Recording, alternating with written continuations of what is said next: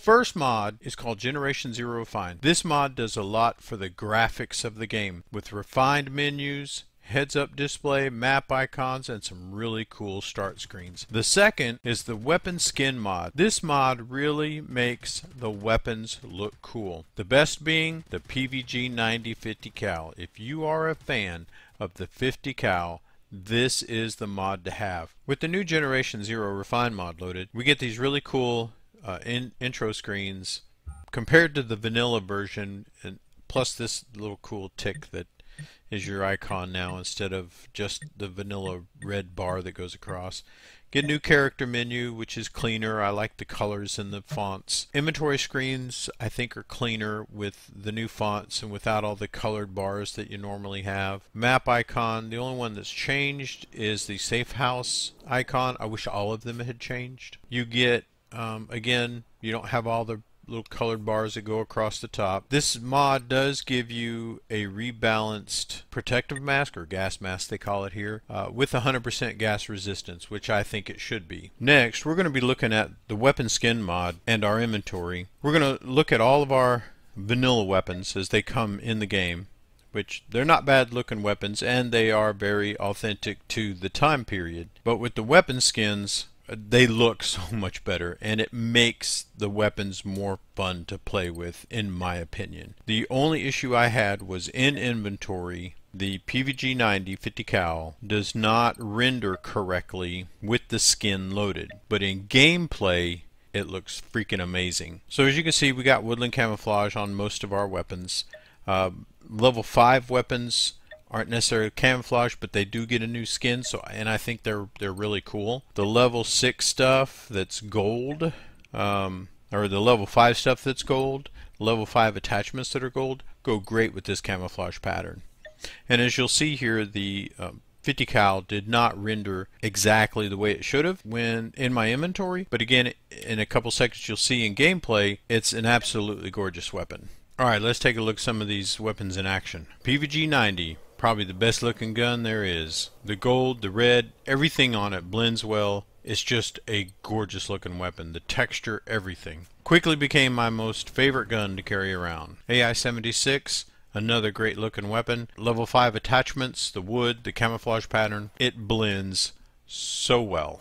HP5 with the red camo. I'm going to show you how to load this. I think this looks great. This is an awesome looking badass weapon. AG5, another great looking weapon. Camouflage is so commando. KVM machine gun, again, the woodland camouflage is awesome looking.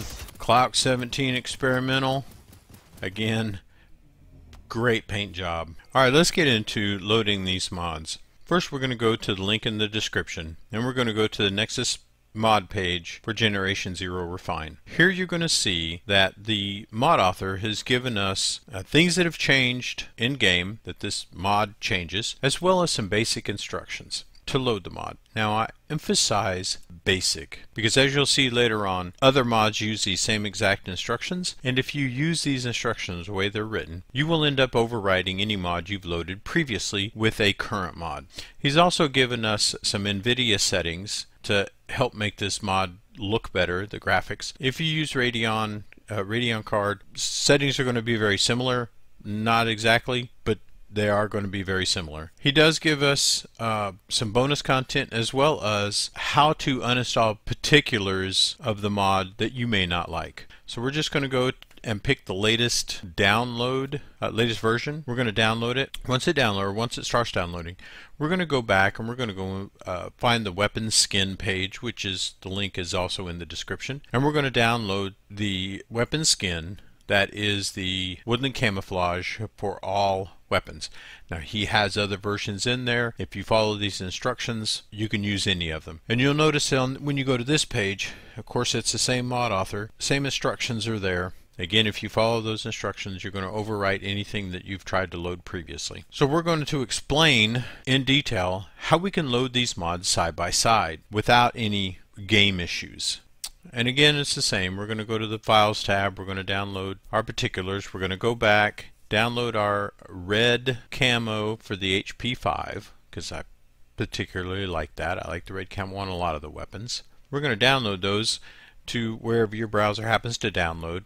and then we're going to go into the downloads folder. Alright, one second guys, I want to digress for just a second. I want to go back to the Generation Zero Refine mod and the Weapon Skin mod pages. And I want you to notice that the directions to install these two mods are completely identical. They're very basic, but they are identical. This is a common thing among Generation Zero mods. None of the instructions explain how to install a mod side by side with another mod. Only on this channel are you going to get that information. I've done all this trial and error. I've figured out the directory structures and how to put the different mods together. Now, when it comes to some of the graphic mods, if you want to change graphics in one and change other attributes of graphics in another, you may have no choice but to overwrite one mod for another. But if you follow these instructions, in our case, if I was to load the Refine mod, turn around and load the Skins mod, the Skin mod would overwrite everything that's in the folder for the Refine mod, and only the skins would load. So I'm going to show you here in a second the directory structure and how to make this happen so you can have more than one mod loaded. Alright, let's get to loading some mods. First thing we want to do is put two File Explorer windows side by side. One is going to be our downloads. The other is going to be our local drive C, program files x86, Steam, Steam apps, Common, and Generation Zero. We're going to go back over to our downloads folder and to our Generation Zero Refine folder and copy drop zone from there into our Generation Zero folder. Then we're going to open the drop zone folder, models, and you'll see you only have man-made in there. Alright, go back to downloads. We're going to go to our weapon skins, drop zone, models, and copy weapons from there to our drop zone folder in Generation Zero. Open the weapons folder, go back to downloads, and we're going to copy the HP 5 weapon mod in drop zone, models, weapons, and MP5_01 and paste it into our weapons folder. And you want to replace that file. So now we can go into Steam. We want to copy the command from the mod page if you haven't already copied it. And we're going to go into Steam, right click on Generation Zero, Properties, Launch Options, paste the launch option in there, tell it OK, launch Steam normally. And that's it.